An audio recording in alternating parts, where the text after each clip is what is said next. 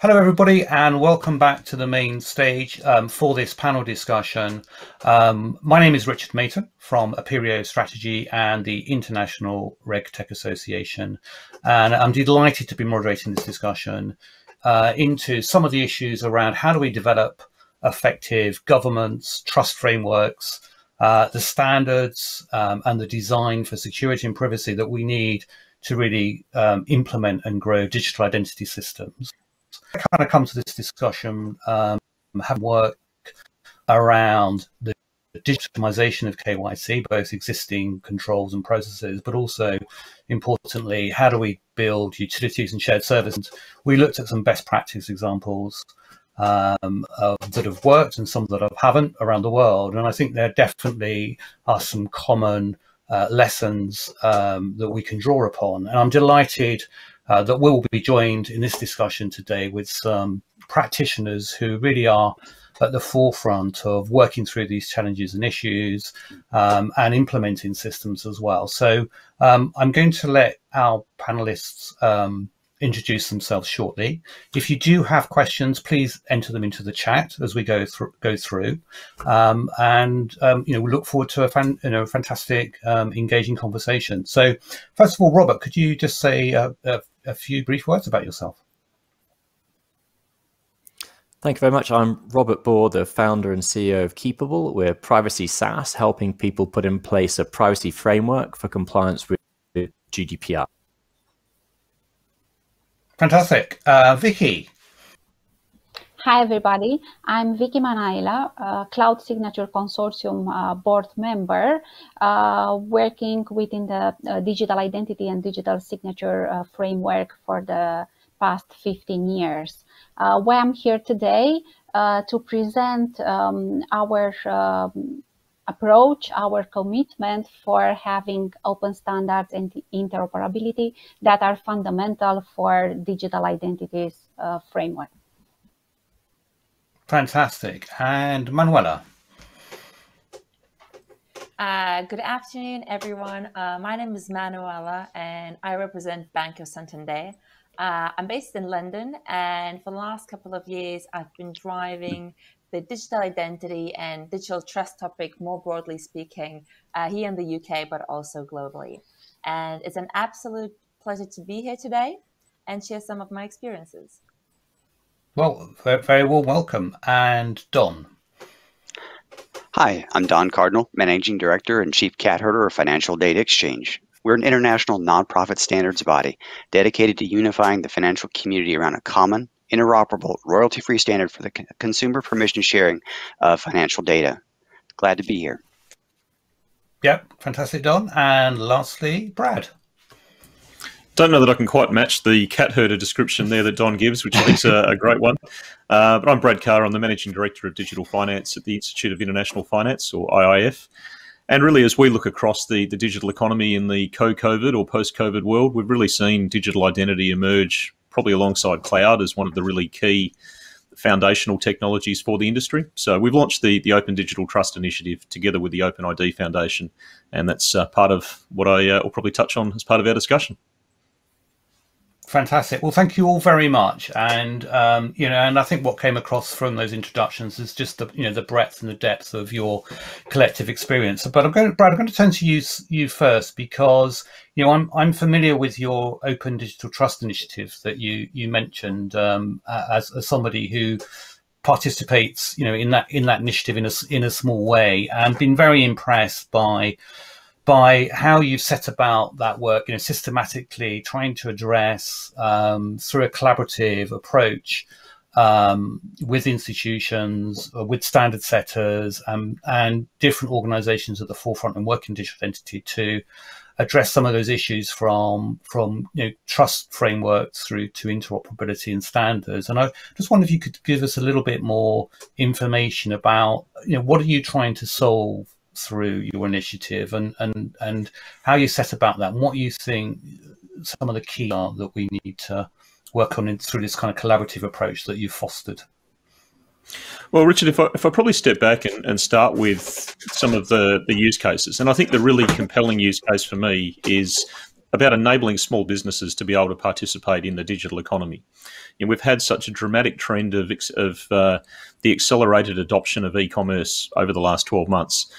And small businesses are trying to reinvent themselves to be able to participate in the economy in that way.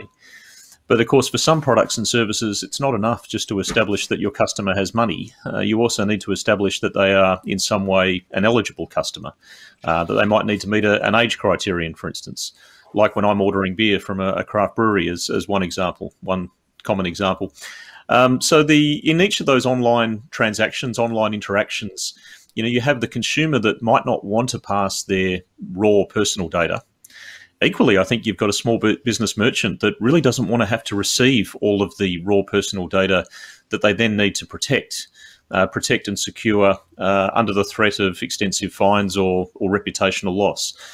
So I think there's a really important need to be able to bring forward the ability to connect the different players in the ecosystem to create an open network that anyone can participate in, where the customer can instruct their registered verifier, their trusted verifier, and whether that's their bank or their telco or their energy retailer, somebody who has previously verified them to a high standard, where the customer can instruct that party to be able to pass through an answer that meets the merchant's criteria.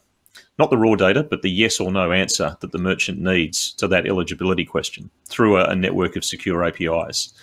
So that's the really compelling use case that draws me in, and the key to making this work then is about interoperability, and that's why I think it's really important where we've had the OpenID Foundation leading on the technical standards, while we at the IIF have focused alongside that on the policy framework, and we've really found the importance of interoperability really comes across, I think, at three levels.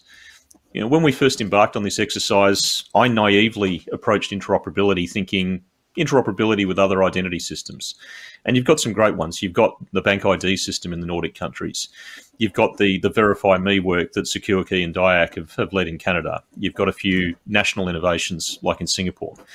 So we don't want to be duplicative or reinventing the wheel, but instead we think there's a role to help in linking some of those up and allowing others to connect in and out of those. But secondly, I quickly found it's not just about interoperability with other identity systems, it's also interoperability with other key functions throughout the financial sector, in payments, in things like open banking or open finance and open insurance, things like national KYC databases. And then perhaps to layer on the third level, I think it's increasingly important that this is about cross-sectoral integration. You're not going to get take-up from users if you're thinking of your industry purely in a vacuum, and rather you need to be able to have an identity structure that's accessible to them across each of the different walks of life where they might want to use it. So we in finance can't approach this in a vacuum. We need to be thinking alongside those in health, in travel. It's going to be about what you can do that works together with vaccine passports in the near term, how you're going to be able to get into a concert, your university records, your tax records, etc. So, if I draw those strands together, Richard, I think it's really about how do we, we need to have principles and standards and designs that are interoperable with basically everything else that the customer might want to use. Absolutely. And I think that's such an important point you make about how you think about interoperability and link that to value and the value you create for everybody in that ecosystem as well into that design. And another key area where I continue to do some work is around that digital identity as a kind of foundational for more effective security and safety, particularly when it comes to fin crime as well. And that seems to be another key driver to put into that in that mix. And I think the issue around consumer design and consumer take up is key. One of the findings from our research is that some of these initiatives that have perhaps been sectoral focused, they do need to overcome some skepticism, clearly in some countries around identity generally, but digital identity as well. And the more compelling you make the value of that to individuals and businesses, plus the safety and security within that system, the more successful you're likely to be, and that's been played out clearly in those examples that have been successful successfully deployed, designed and deployed as well.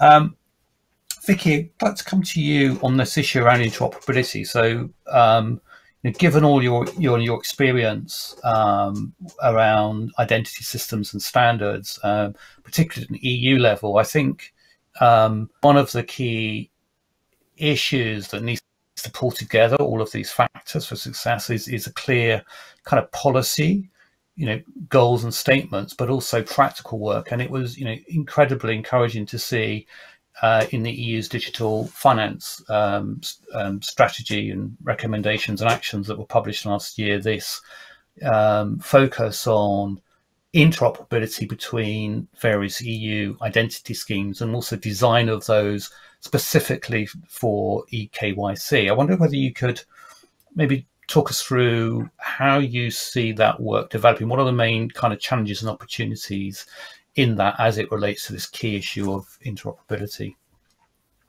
Well, as you probably know, and as Ursula von der Leyen, the President of the European Commission, announced last year, there is a process of revision of the EU eIDAS regulation, especially regarding the electronic identity section. And the direction is to have an EU ID framework with three fundamental principles. One is to give universal access for electronic identity. So citizens, so digital identities for citizens will have an improved availability. Another principle is the usability. So the legal electronic identity should be able to be used by the citizen cross borders, and of course, last but not least, data protection. And we have different actors in this within this framework. We have ID providers, trust service providers, online service providers, public authorities, and of course, at the center of the whole picture is the citizen, because he will benefit and he will take the most of from this new framework. Now, what is the connection between Cloud Signature Consortium and electronic identity? We in Cloud Signature Consortium have started with deploying an open standard for cloud-based digital signatures. But at the base of the cloud signature is the identity, because we cannot speak about digital without identity. We cannot have trust within online processes, in interactions between people that are not meet each other, without knowing for sure who's the dog on the internet. Remembering the famous cartoon of 1998. And the open standard we have developed for cloud-based signature has such success because it was being adopted by different public institutions, by service providers, technology providers across the world. So we will continue with our efforts in deploying also standards, open standards for digital identities, how to check the identity, because this is fundamental, how we can check the identities without burden the users, without having longer process, and assuring a smooth user experience for the benefit of everyone. Thank you, Viky. That's a great example of why digital ID is a foundation, right, for so many additional beneficial services such as e-signatures. I just reflecting a little bit on that challenge of standardizing and identity and attributes. One of the issues that comes through is when it comes to digital identity, particularly for financial services, is consistency in definitions, or the challenge of inconsistencies in definitions and between member states that causes a challenge with interoperability and standardization. I mean, how do you see the EU's current scope of work, practically trying to solve some of those issues?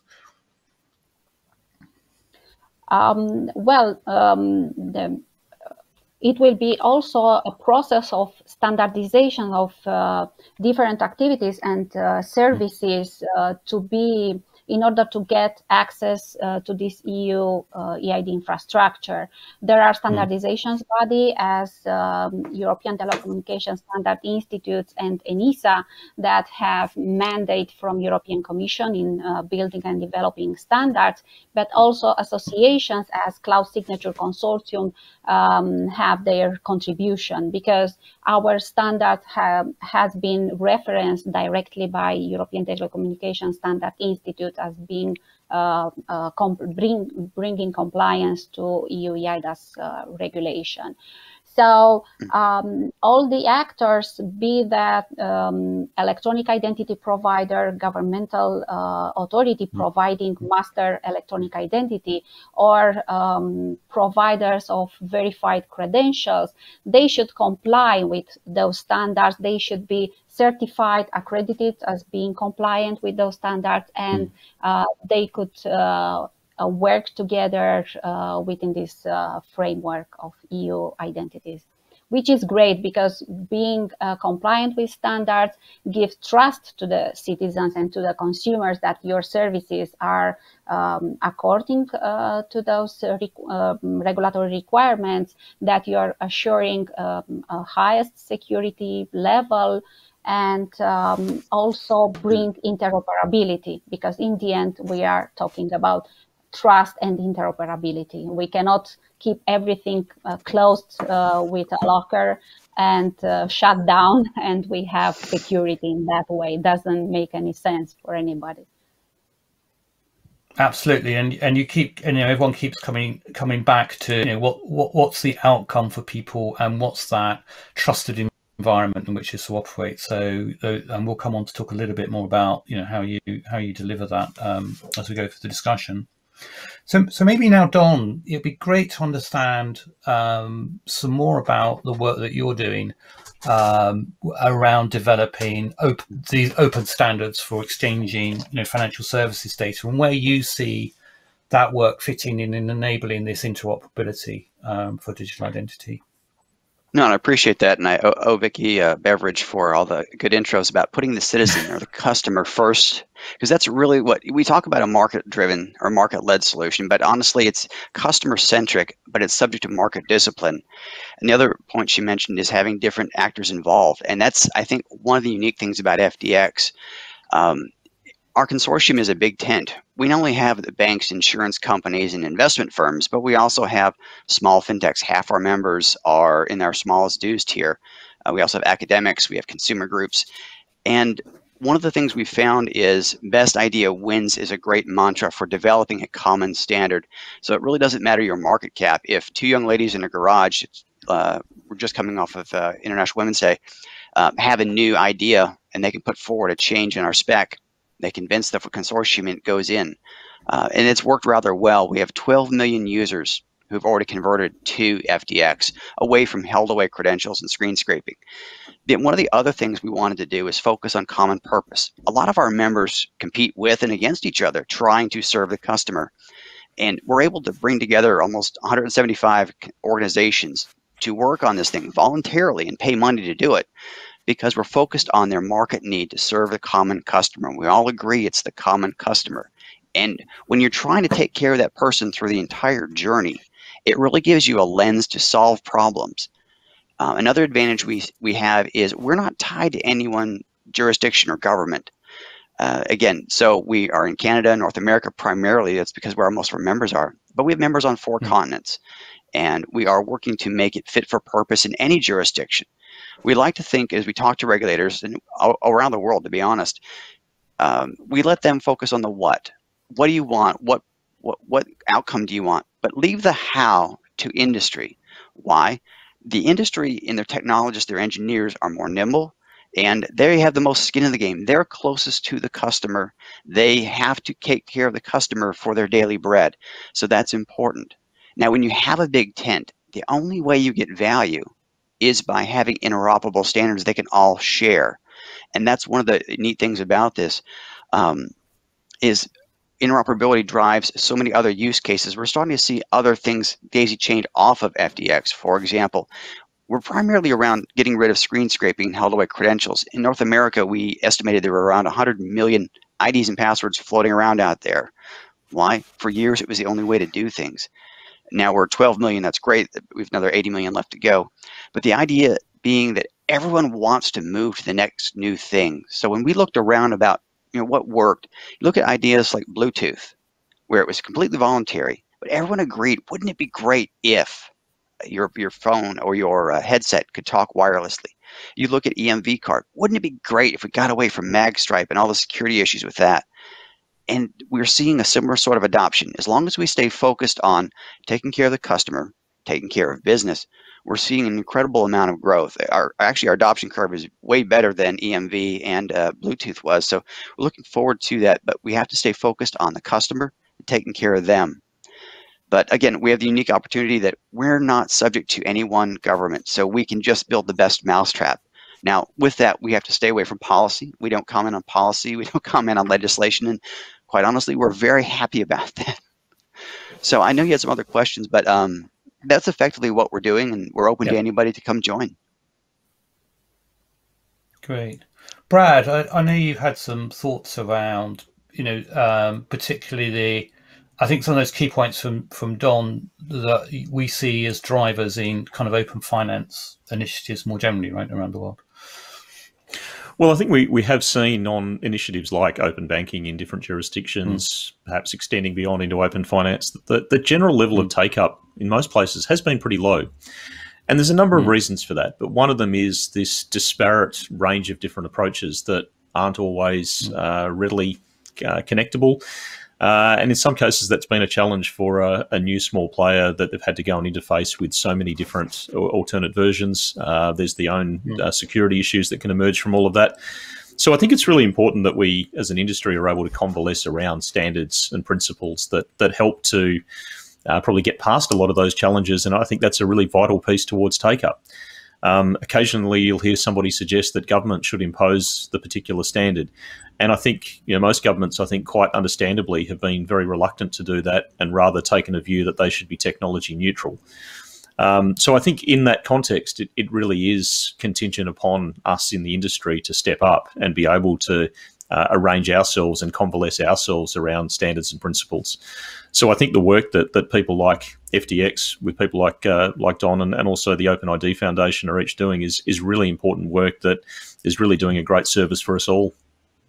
Yeah, those are really interesting points. I think again one of the key findings is getting from our research into what works and doesn't work and where those barriers are. That there are certainly instances where you've had more of a government-led approach, and that's created some challenges when it hasn't been industry and more bottom up.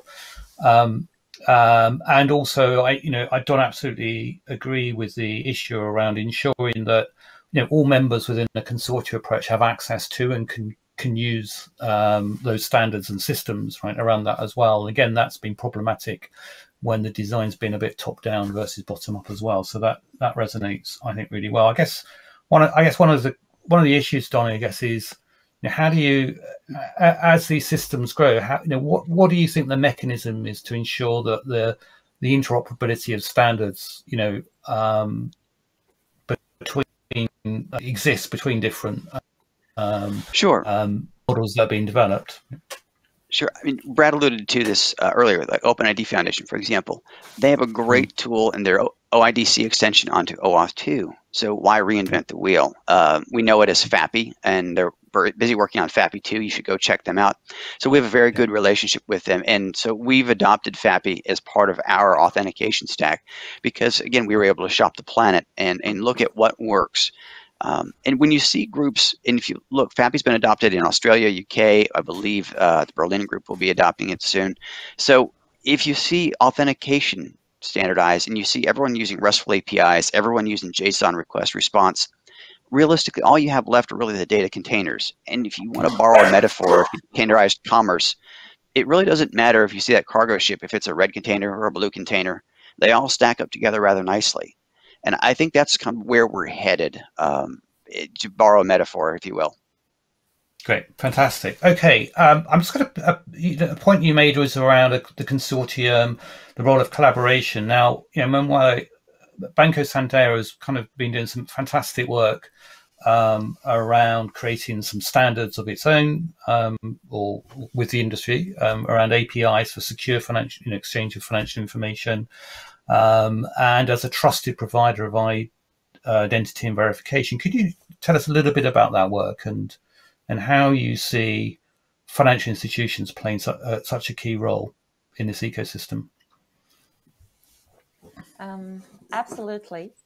So in order for a digital economy to thrive, we need to ensure secure user authentication and enable safe and secure transfer of data. Now, banks are in a unique position because we already are trusted partners of our customers. We store valuable data about their personal data, and we are in charge of keeping the money safe. We've established that relationship, but we also verify these customers. We know who they are. We've done our bit. We've done the due diligence, and we've got the data, which we could share with the broader community. Now, from my personal experience, I always look at this from two sides, right? So there is some data we have, but the more data, the better, right? We cannot rely just on the data that the bank has, because we need a combination of identifiable attributes to make it a safer marketplace.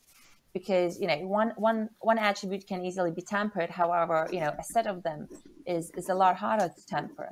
So we look at things like what the customer knows, right? It's the passwords, the PIN, security codes. What does the customer own or have? Identity cards or bank cards. Who the customer is. And this is interesting because this is more related to biometrics. So that's spanning physical, but also behavioral features.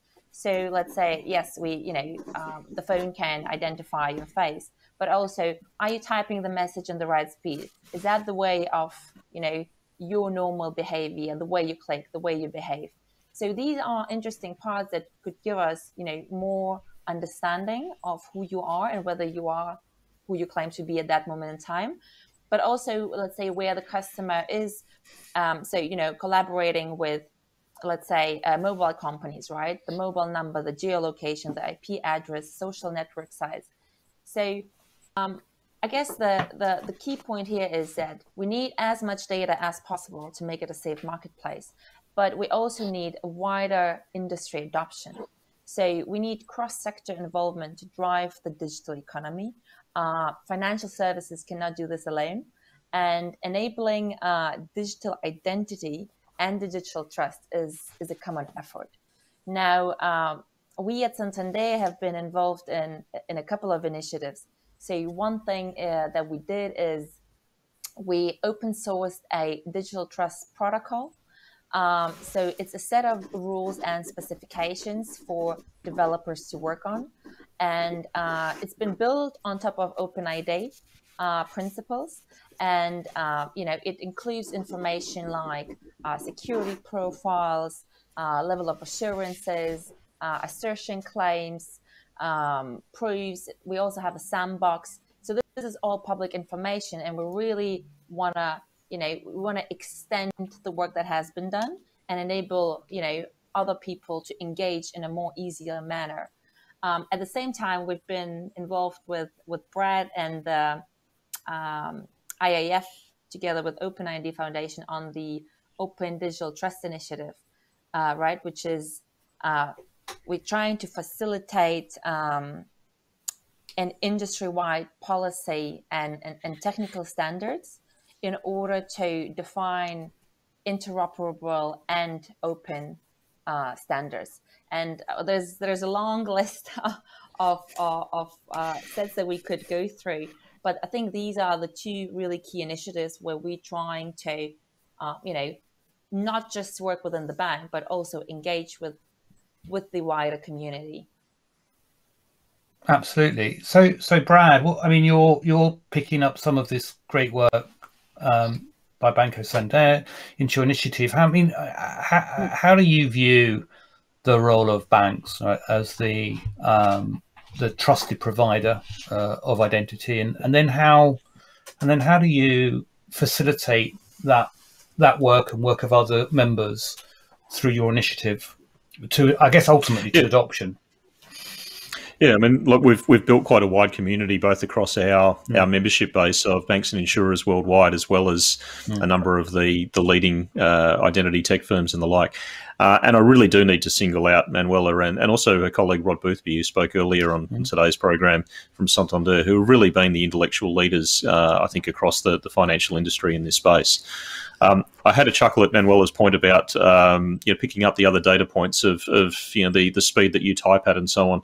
And I'm fascinated with the things that you see from the Amazon Kindle app about your reading speed, for instance. As Manuela says, the more of these different sources that we can bring together, the better. But the point I probably most wanted to make about banks and their place in this ecosystem is, we need to see. I said at the outset that digital identity is one of the major foundational technologies for the industry now, and we need to see this in the wider context of the digital economy, where there is intensified competition around data and how data is used. I think banks have a tremendous position of trust in terms of their history and their record of data protection. There was a fascinating report by the Bank of England about 18 months ago, which included a section on data, the Future of Finance report. And they talked about how 86% of people, when surveyed, who do you most trust with your personal data, 86% said their bank, whereas the other 14 were scattered across social media companies, tech firms, telcos, and the like. So there's a tremendous position that banks have, and it throws up a question, I think, for banks in their strategies of how can you leverage that trust to support your strategic objectives, whilst at the same time ensuring that you continue to value and protect that position of trust, that you don't jeopardize it. It can be a powerful competitive differentiator, but only if you preserve and protect that position. And I think digital identity presents really a tremendous opportunity for banks and insurers to be able to leverage that safely and securely in a way that can deliver some material customer benefit. And it really, I think, is central for how a bank can remain relevant to their customer in this modern world. It becomes a really central part of a financial institution's customer value proposition. Seen it at a time when customers' expectations, I think, across all industries are raising, as they've had experiences, particularly through the COVID and work from home era, the way that we're streaming our entertainment and the like. The customer experience expectations, that bar has raised. And I think the leveraging of the existing record that banks have in protecting data as a means of enabling the identity service that can help unlock a lot of that safely and securely, I think is a really important proposition. And the more forward-leaning banks like Santander, I think, are commended for grabbing that opportunity. Absolutely. Just going to, because we keep coming back to this issue of trust and the trust by the owner of their identity. And Robert, it'd be fantastic to get your view around what kind of frameworks do you think we should be designing and implementing to ensure that trust is, protected and secure, particularly when it comes to issues around privacy and obligations around personal identifiable information. Absolutely. And one of there's benefits of coming like here, disadvantages in terms of I want to reply to so much of what's been said because it's all been so spot on. But for example, when Brad said a lot of SMEs are not able to look after this sort of level of information and how much information should go, it should just be the yes, no, not the full information. In the UK, we had a bit of a fiasco with the track and trace for pubs and restaurants. Should they have to? Do they have to? Do they not? What was mandated? What wasn't? How they collected it was pretty awful. They used it for another purpose. So people were being put on email marketing list and then some nefarious purposes as well. So The UK Information Commissioner's Office gave a really good report into the DCMS in September 19 on digital ID, and was underpinning has to be transparency, accountability, and that's all part of privacy, data protection by default and data protection by design, which actually was a Canadian initiative back in the day and is now enshrined in. So if you look at data protection by design and by default, you have to look at the risk to the individual. So this conversation has been fantastic because it's all about the individual. And it's quite a weird one for a lot of enterprises, because most enterprise risk, you're looking at the risk to the enterprise, whereas here it really is all about that risk to the individual. And you only need to see the reactions to the recent track and trace for pubs and restaurants here, for example, and compare it to news. The Privacy Commissioner took a very proactive stance and was giving privacy safe badges to different solutions, not sort of recommending solutions, but saying that their practices were respectful. And so I think regulators like the ICO are very keen on seeing the private sector bring this forward, obviously implementing IDAS and the iterations of that, but with that data protection by design and by default.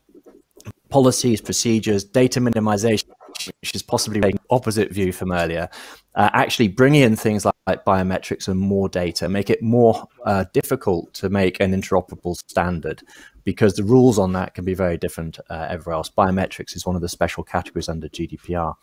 So privacy by design and default, at the base of it, security, accountability, trust, it comes from that transparency of all of that. And data minimization is something the UK ICO also pushed forward very much on this. I'm glad you point that. I'm glad you brought in the role of the ICO, right? Because I think that's a great illustration of the need and recognition of the need by policymakers and regulators that there needs to be this holistic approach to design. So if we start from privacy by design, there's this holistic approach, but there also have to be the mechanisms for that collaboration. Do you see that happening either at a policy level or an implementation level, and if not, what needs to happen? So absolutely. So there's different approaches by the different regulators. The UK ICO is very interested in supporting the development of privacy tech and priv tech, but very much in terms of supporting it rather than driving it themselves. Say France, for example, their data protection authority, as a small example, they issued a tool to be able to do data protection impact assessment, and some put forward more prescriptive, some are less prescriptive. I think regulators on the whole, though, are trying to give more of a risk-managed, rule-based idea than the industry, to see what comes out. Sort of the old idea of back in the days, the early days of the internet in the US, when it was like, let's not over-regulate it and strangle it at birth. There's a lot of different ways people will come through from this. And talking about banking also not being able to do it on their own if they're wanting a broader take-up. There was an interesting national audit report on Verify, which was a UK government initiative that they went to put into the wild, which had it was criticised for being a bit overambitious and also not having a very fine objective. And I think this all comes into the privacy by default and by design, because at the beginning you've got to say this is what we're going to do, and then you can do all your impact assessments off that and get the individual rights encapsulated. So I think regulators are happy to see what through. Great, thank you, Vicky. I'd like to bring you in on this point actually around, are the regulators getting this balance right, and are they getting the mechanisms to design the regulatory framework right, and between privacy and the use of data for identity or whatever purpose? Well, actually, the regulators should be and should stay technologically neutral, so they are creating a framework, a legal framework, and after that is the role and the mission of private and the public sector to find solutions that would mix those requirements. But thinking about digital identities and the new framework and the role of financial institutions, I think that this is the moment, the excellent time to have a major switch from identity consumer to identity providers for financial sector and for banks generally. As Manuela said, the banks are the benefiting the trust of their customers, and they are dealing with a lot of data, of personal data. But still, we have assisting now at different banks having the same set of data of the citizens in the case they have accounts open to two or more banks. So is the right time to play an active role for the financial institutions and to start using that data they are already verified and collected for the benefit of their customers, actually. And I think this is the one of the biggest challenge for financial institutions in short time. Manuela, what do you think to that point by Viky? Well, I think it's interesting, right? Because we've got the assets. Question is, how do we make it work, right?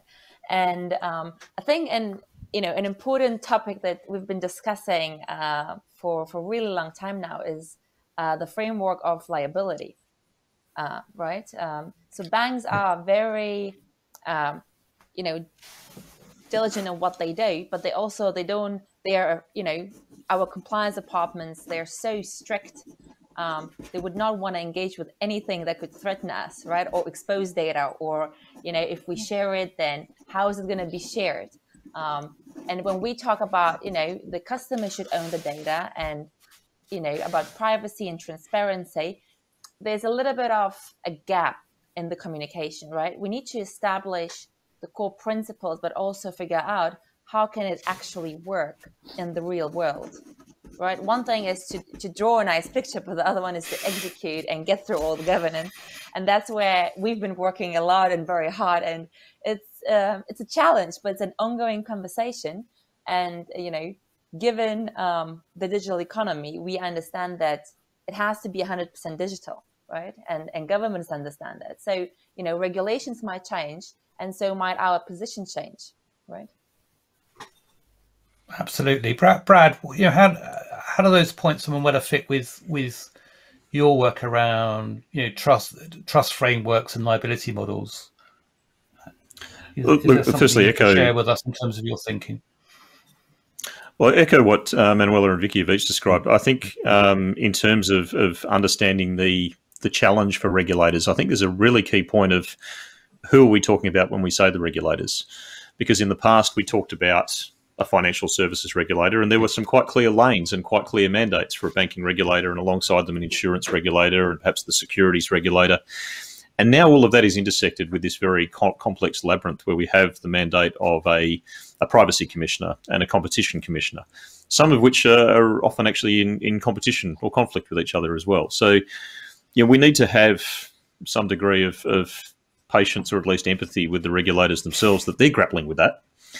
And of course, we, certainly at the IF and for global firms like Santander, we like to look at this at a global or international level. And of course, all of those different mandate conflicts emerge within each jurisdiction. So they get even more complicated when you just layer those up at the global level. So there is, I think, an important consideration that we need to recognise there. Specifically on liability, I think the key direction I favour is, look, let's not be adding liability. Let's, there is, if information or data is passed and somebody identifies somebody to a particular level of satisfaction, like there's a liability in the legal structures that applies today. Let's not add to that. Let's confirm the levels that we have. But then that also perhaps helps to give the certainty that might enable the creation of other insurance products, for instance, so that a firm may attest to the identity that they're passing, and they might be able to mobilise or design different insurance products that transfer that liability or absolve that from the other end of the transaction. So, I think there's a lot of opportunity for market development in that space if we just have the sufficient certainty of the legal structure around liability, and that's, I think, probably the direction I would favour. Great. And any other comments on that, I don't know, Don, what's your view, particularly as someone who's Sure. building? I mean, yeah. No, again, as a firm believer in the free market would provide solutions. Brad's spot on. You've got to have regulatory certainty, but you also have to be able to identify all the links in the chain and where that data is going. You have to understand and have common accepted ways of measuring the amount of risk. So if you think in the States you have an SIPC or an FDIC, you have insurers that insure consumers against a bank failing or an investor failing. You would very much need some sort of insurance policy specific to this that is based on the amount of data you hold, the risk in the data you hold, and identifying each party. Once you have that kind of Venn diagram of all three pieces, I think it wouldn't be that difficult for an insurance market to then price it appropriately and then manage it, because you could reduce your premiums by increasing your security. It would facilitate a lot of common interoption of data. It would help combat synthetic identity as well, because you see the richer the data, the harder it is to spoof somebody. So I think the market can provide that. But as Brad said, you need some regulatory certainty to kind of get off the starting blocks. So it's quite interesting. Again, we come back to this market-led approach versus this kind of top-down, maybe government-led approach. And I'm quite interested, Don, in your experience, right? So you're building this consortium. You're building the standards around this to exchange information, provide that transparency. You need to support, let's say, liability, among other things. So at what point and where do you then engage with or is that the regulators, or is that not you? Who uses your infrastructure, if you like, to engage with the regulators, collaboratively? Oh, good question. Yeah. Good question. Even though we don't comment on policy and we don't lobby, we certainly do educate, and we have a mandate from our members to educate the lawmakers, policymakers, and even the press on what it is we're doing, how we're helping them. It also, it does help as a not-for-profit with no commercial interest. We can come with very clean hands saying, we're not going to make any money on this, but here's how it helps, and here's things to consider. And actually, I have to give the regulators credit. They've been very mature about, okay, prove this out, show us the data. Invariably, the last minute and a half of any conversation I have with any regulator is, good job, keep us informed, carry on. Until they tell you to stop.